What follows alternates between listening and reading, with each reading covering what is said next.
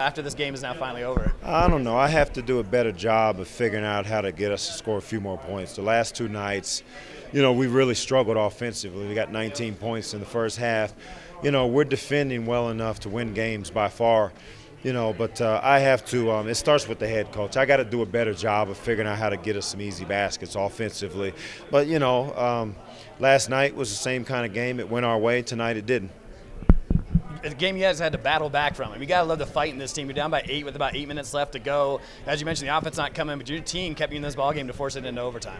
That's in our DNA. We're not going to give up on a game. And, so our guys are to be commended for that. They really fought, And if the ball bounces a little bit different, if you make a free throw here or there, maybe you come out, on top in this game right here. But, you always have to take positives away from it. When we get the result we want.